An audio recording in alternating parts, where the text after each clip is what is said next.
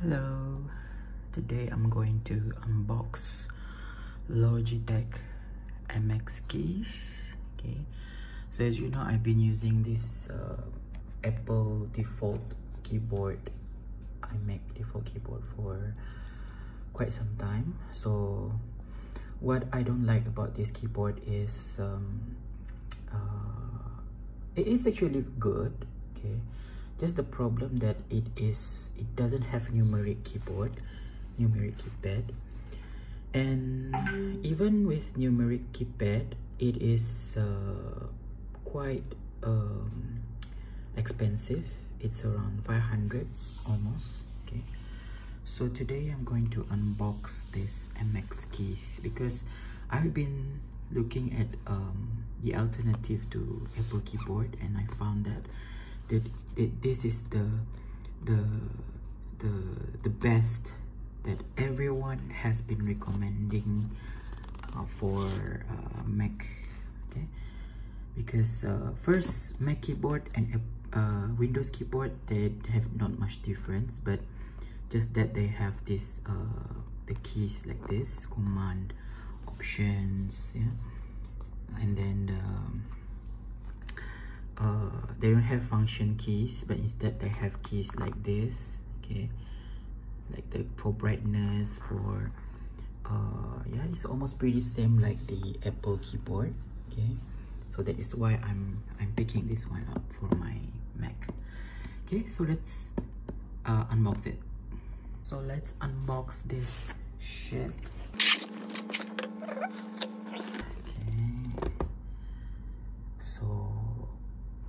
You have to set certain keyboard, I guess. This is the USB. Okay, don't put it somewhere there first.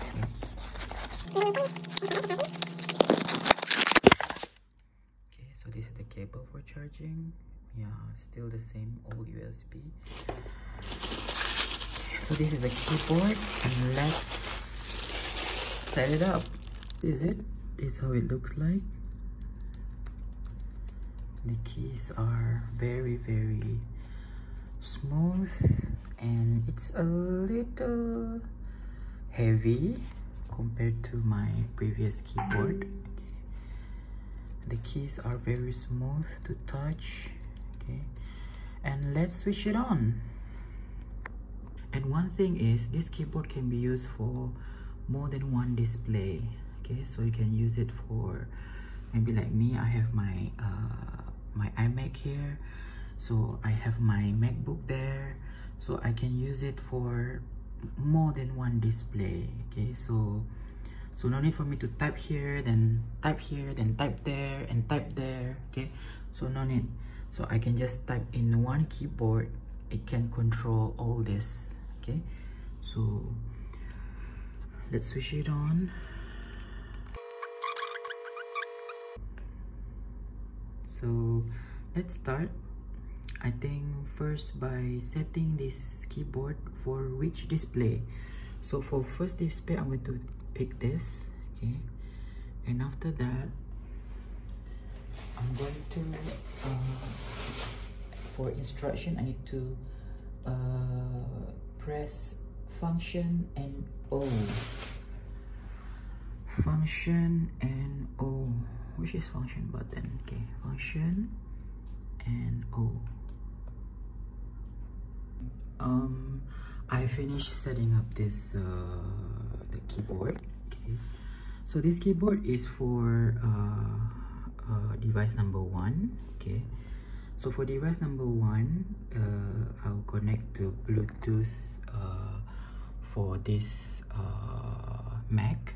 Okay, so what I do is, okay, when you want to add a new what you call it, device, you can just go to add device here. Okay, and add Bluetooth device. Okay, and it will appear here. Okay, Magic Keyboard, and it will connect. Okay, it will connect. So it will appear as this keyboard, okay? And once it's connected, okay, it will appear as MX Keys. And after that, after you finish pairing, it will appear here at number 1, okay? But make sure you press this one just now, okay? And after that, I have my another one, which is my MacBook. I will also install this software here, okay? And what I'll do is I just repeat the same process. I just add the device, which is here, down here, okay? And add Bluetooth device here. And after that, it will appear here at number 2. So you can easily switch between number 1 and number 2. For example, if I pick number 1, for example, this is number 1, yeah? Okay, number 1, yeah? So you can easily type here, for example, Google, okay, Google, okay? So it will show here, okay? And if I choose device number 2, okay, it will connect here, and I can just type in here, for example, okay, all right, Google, okay, so it will type here, okay. No need for you to key in here and key in here, okay. So we have one unified keyboard for these 2 devices, and I will show you how to set it up for iPad as well, okay. If I want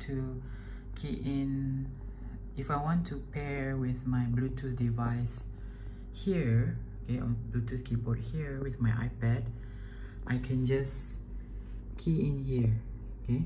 So I pick the number 3, so you have to press and hold, okay, press and hold. After that, you pick these keys, okay, and after that you type 716378, okay, 716378, enter, okay.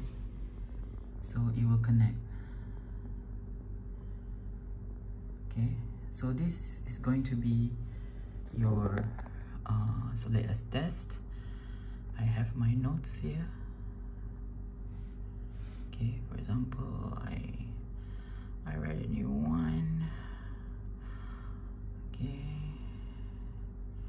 all right. So even without typing here, I can just type here, okay. See? So it connects to 3 devices, my iMac, my MacBook, and my iPad, okay. So I just need to switch in between these 3, okay, all right. So it's very easy. So this is the features that I like the most about this keyboard, is it's switchable between devices, up to 3 devices, okay. So but of course, when you want to switch between devices, for example, I switch to 3, for example, for iPad just now, right? Okay, which I type here and will appear here, okay, all right. So when I type here, it appears here. You cannot type the same thing for here without switching the device first. So if I want to type in at a device iMac, for example, I can just choose this, and then I can continue back typing here, okay. So very easy. So this is very useful for you in the event that you need to switch type between devices, okay. So this is very useful, okay. So and after that, you can check whether all the devices have been registered. So you can see here my Mac, iMac, MacBook Pro, and iPad, okay. And that's it. It will be synchronized throughout all the devices. Yeah, so you can see here, it hasn't updated yet. Okay. Okay, but here it has been updated. Okay, so meaning to say, it is used for all the 3 devices. Very, very easy. That is why I buy this keyboard compared to the numerical keyboard by Apple. Despite the price is almost the same, price for Logitech MX Keys is almost the same with Apple keyboard, Magic Keyboard with numerical.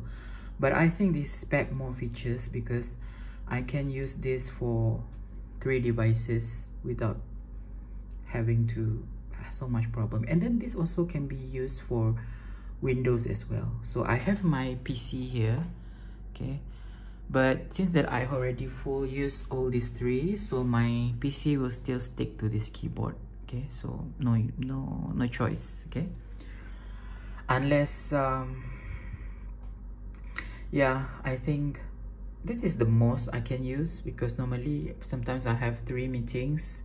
I can just have meetings here and then switch it on here, switch it on there, so I can just easily switch between screens. So the most you can switch is actually like 3, okay, 3 devices. This one, they also give you this Logitech unifying Bluetooth. Okay, this is actually for you to unify your Bluetooth connection for one particular device. For example, I can use my mouse, Logitech mouse and Logitech keyboard, and add more up to 6 devices of Bluetooth using this one unifying device. Okay, so it's very, very useful. Okay, so but I'm not going to use this because seems that I don't need it now. Okay, because I don't have Logitech mouse. I think I'm good enough with this mouse. Why I like Apple mouse? Because Apple mouse to me is good enough to me, because this mouse is a bit flat. Okay, it's just like you put your hands on your table like that. To me it seems natural, but to some people maybe it's not really good, but to me it's natural. Okay, so what we can do is you can scroll up and down, just scroll like this. Okay, and I also can scroll left and right. No, yeah, I can scroll left and right. Okay, okay, so left and right and vertical scrolling is just from this mouse. I prefer this compared to a trackpad or any other mouse that is using mechanical scrolling. This one is very, very useful. And if you want to double click, it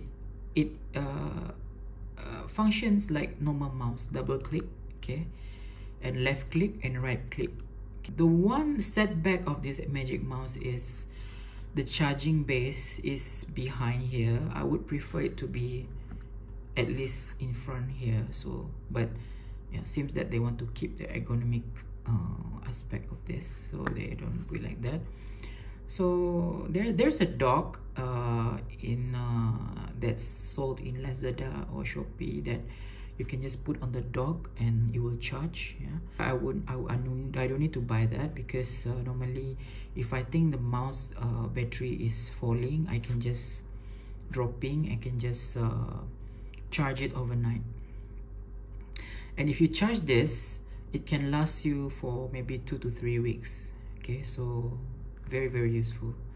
Mine, the pad is a bit dirty, sorry for that. Okay, so that's it for my video. I think I explained everything about this keyboard and mouse. I think you can consider this as your investment. It's very good, very useful, switchable, and then the combo is with the existing Apple mouse, should be good enough already.